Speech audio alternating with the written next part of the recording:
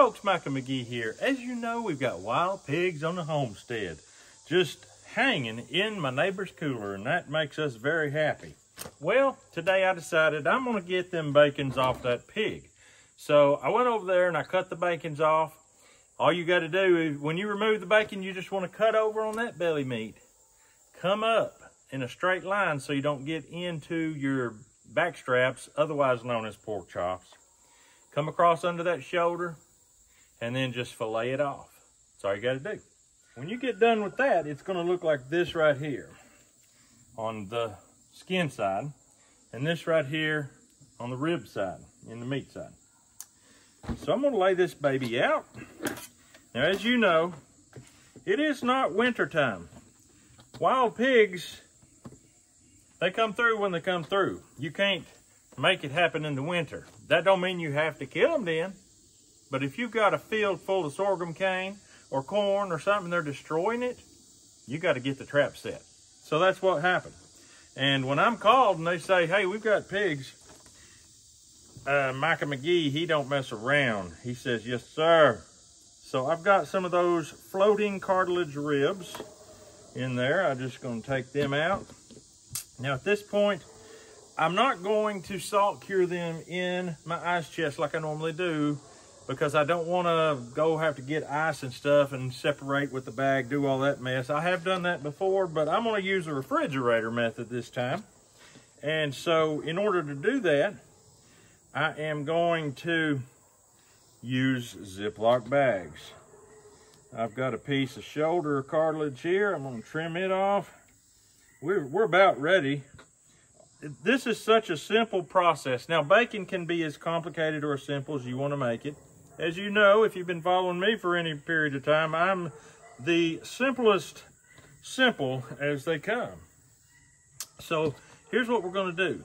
Actually, what I'm going to do is I'm going to pull one of my Ziploc bags out. These are 2-gallon bags. And I'm just going to see what size I need. Boy, that's close. That's close. Well, I like my bacon actually to be about this long in the skillet. So I'm just going to do that. And I'm just going to go ahead and square it up so I can get it into my bag easily. Look at those strips. This is wild now. This is not domestic pork. I'm going to come across here with another run. And I'm going to go ahead and square it up as well. And then this is the actual middling meat. This is the belly flap, or the otherwise known as. All right.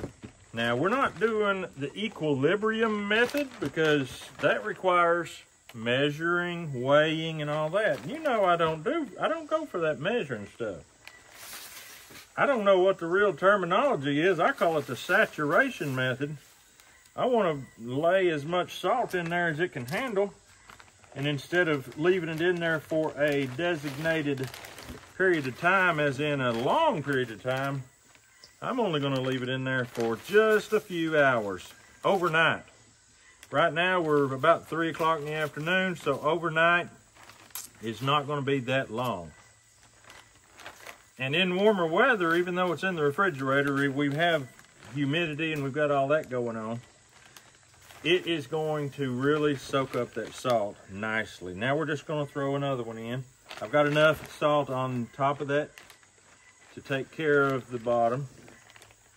Throw another handful in there. I'm going to take another one, throw it in here.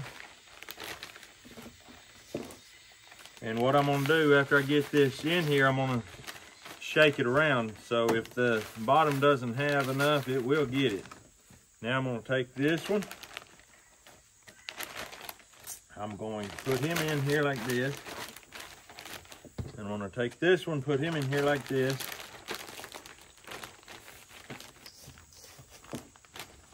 Now I'm just going to lay the salt to it, as you can see right here. And this is one of my bacons complete. Now what I'm I'm gonna do is get this started on this zipper. And I'm gonna fold this and I'm gonna press the air out of it as best as I can. And there we have it.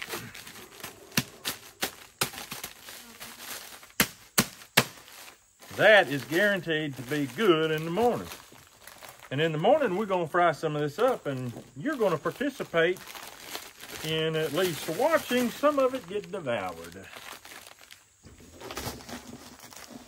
I'm gonna do the exact same thing with this bacon. I'm gonna get it all done. And we'll see you in the morning for breakfast. All right, we have woke up to a absolutely gorgeous morning.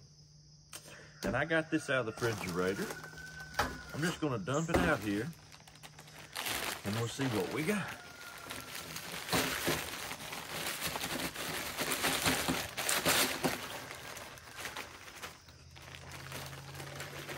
All right, look at that. Now, that looks good, looks good. My favorite just happens to be the belly part. It's a softer, this here off the ribs got a little more meat content. I like fat content, to be honest with you. That's a hard chunk of salt. I'm just gonna wash all this down here. It helps keep the grass killed out on my gravel. So let's wash this off real quick, get this salt off here. We'll slice this and see what this bacon looks like.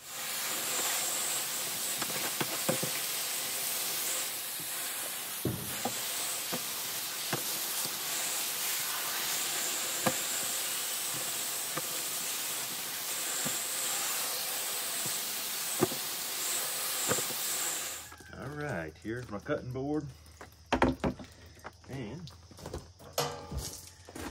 here's my Victorinox knife that Longbow Banjo gave me. It's got my name on it. Boy, I tell you what, I have really been enjoying that knife. Now what you'll notice the next day after you cure this, the meat is firmer. It's soaked that salt. The salt has drawn moisture out of the meat, so that firms it up, makes it easier to slice. And you can use a meat slicer. If you're gonna use a meat slicer, you definitely wanna put it in the freezer and get it almost half frozen. So when you put it through that meat slicer, it doesn't fold up, wad up or anything. But these knives here, these Victorinox knives are amazing. And of course, I've got a link for these Victorinox knives in the description of this video. You can just go right on and get you one.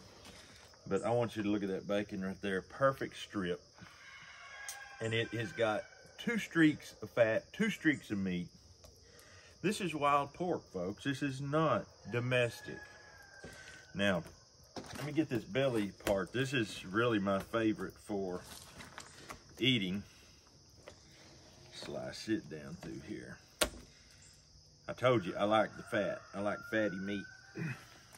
Maybe that's why I raise Mangalitsa. Mangalitsa pigs are amazing fatty meat. Now this here has got like 4 streaks of fat, 4 streaks of meat. Much more layered. The old timers used to call this the Midland meat. If you ever hear somebody say Midland meat, that's what they're talking about, the belly. It's that belly meat. It's got an extra, it's just got a little extra something that rib meat ain't got. Oh, Frank's not here yet. This morning he comes every single day. And I'm gonna feed him some of this. We'll see if he likes it. He don't come for the bacon, he comes for the coffee. That man likes coffee better than anybody I ever seen.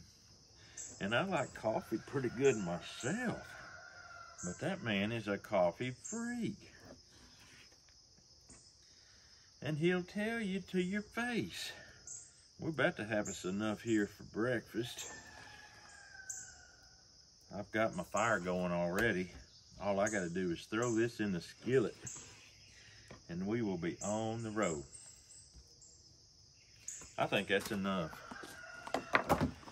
I'm gonna put the rest of this in this pan right here, and the way I do it, I'll keep this in my freezer, and it's got enough salt in it, it won't freeze terribly hard because my freezer's a propane freezer, and in the summertime, it has to do all it can do to keep stuff cold. It will freeze stuff, but if it's got salt in it like this, it'll just keep it stiff, but where I can still cut it. So that's what we do. I cut on demand every morning. I don't slice a bunch and have it in a bag in the freezer for this situation. But sometimes I've got a meat slicer. Sometimes I'll cut way ahead. But anyway, let's get in there and get this meat frying. And let's see how Frank likes it when he gets here.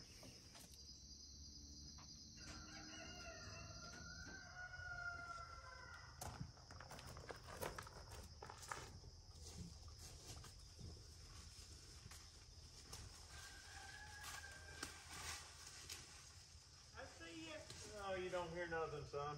I see you. You don't hear nothing. I do too. Oh, sure. I wanted to scare you, son. Oh, my goodness. I see you, son. I'm sorry. Come here, Rusty. Get him. Get him. Get him. Rusty Kitty. He said, I ain't worried about it. Boy, I got you something good cooking now. Good, something good. You know what it is? Bacon. Bacon, you smell it? She is up. What about coffee? Oh, yeah. Look what time it is. It's early. I thought you'd show up early when the bacon is cooking. I can't help it. No, you can't help it. You all good and get that on. Man, well, this time I'm putting my bacon. I decided to put it in a dry skillet to see if the grease or the fat in the bacon was enough. I know what you're coming for, Frank. Come on over here. I'm gonna give what here. Come on. If you want coffee, you gotta come to me, son. Nobody see you. Come here. Look at this bacon in this skillet here. Oh, yeah, I see it. Come here. I don't want to. Come on. I don't know what to say. Come on. Let's see. Well, you don't be behind the camera, son. Yeah, buddy, pretty. Ain't it pretty? It looks like different. Look at that. What do you Yeah. think about that, son? Yeah. That's It's how gonna be pretty. that's how you cook bacon, son. They're gonna be pretty. Oh. Oh. Howdy. You think that's gonna be any good? Hope so. Hope so. You didn't kill that big old pig, did you? No, that's wild. This is wild. This is trapped in But mud. I thought you said you're gonna. Yeah, I do want to kill the big one soon, but I probably won't do it today. I'm gonna cut up all these wild pigs today. Now, what do you think about that? Cool, cool. Huh? Good. You gonna help me? I don't know. I gotta go in here and get some. Get some coffee. I know what you're thinking. Yeah, I got it. That's all he thinks about, folks. Coffee.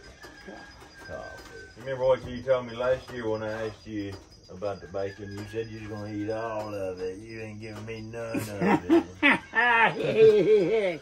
You gonna eat all that bacon, son? Huh? All of it. You ain't getting none.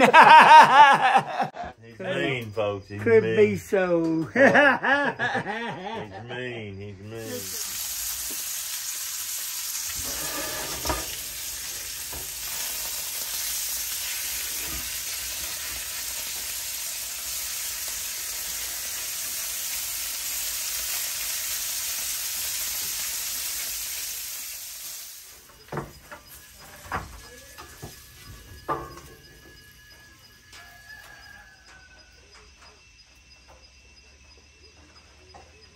Oh yeah, that is good.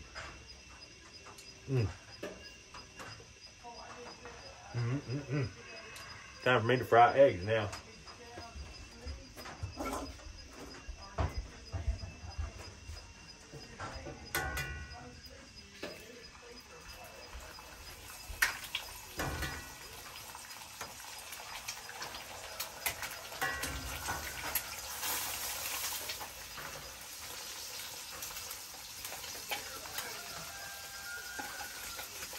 Jump down in the descriptions of this video and get you some camp dog, baby.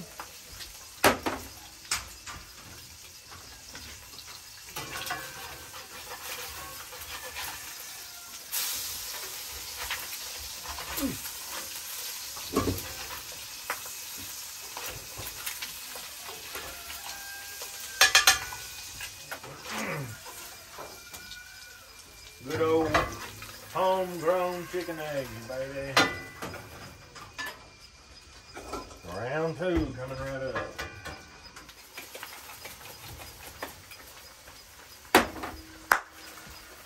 Michael McGee cooks breakfast every morning. A lot of times it's scrapple because we ain't had bacon and we ain't had sausage in probably 2 months. So we've had a scrapple overload. But buddy, when I seen we got wild hogs, my little heart went pitter-patter because I knew bacon was on the menu again. Can't beat it. Oh, and sausage will be on the menu again soon as well. This breakfast is about whipped up right now. Got the old French press coffee maker going. Woo, dogs.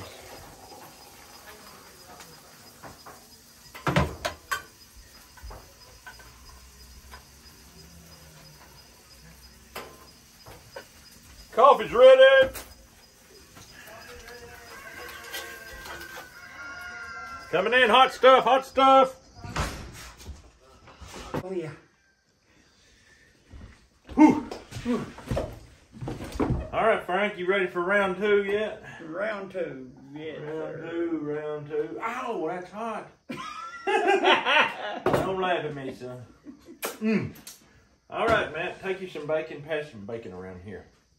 We hungry. I done had my coffee today. I'm gonna go with milk. Milk.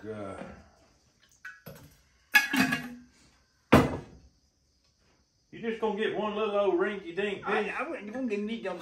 Here, get some more. Get some bacon. Get me some bacon. I can't get it. You can't get it. What's wrong with My you? hot. Okay, good. Hot. Oh my goodness. Oh, Nobody believes that you think that was too hot to handle. Then you turn the story off. Well, I had to turn the story off. I was afraid I might get in trouble with YouTube.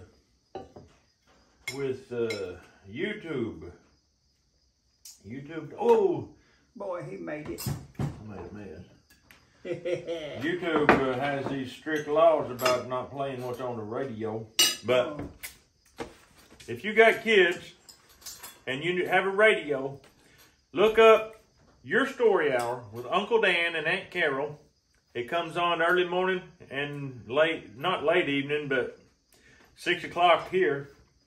Really wholesome stories. Uncle Dan and Aunt Carol. You can look it up online and learn which radio station has it in your area.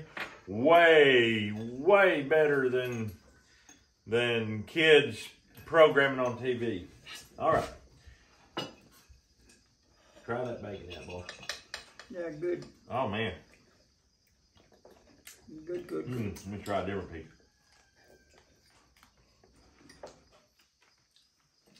Not too salty. What's your name, Matt? I didn't smoke it at all because it's so hot weather, but I might take some out and smoke it. But that's good without being smoked, ain't it? Mm-hmm. Matt, what do you think? Wow, I gotta have me a egg. Piece of egg here. Nobody knows what that means, son.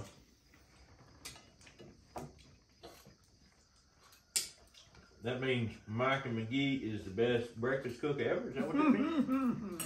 No, I mean you're good. Good, huh? Well, folks, what you got to say, Frank? Tell the people what you got to say. I ain't gonna tell you that. He said he's sorry for being so mean. Well, folks, I believe that's a wrap on the bacon. Be looking for a sausage video coming up shortly. But for now, that's all we've got for you. We hope you have a great day. Oh, and go make some of this for yourself. We'll see you on the next video. 5, 4, 3, 2, 1. They want to hear the story so bad they can't help it. Leave it on. No one else has. Anyone can raise and sell berries. Today's story is about Walter Knotts at Knott's Berry Farm. Larger, sweeter, juicier berries than anyone else. Wait berries.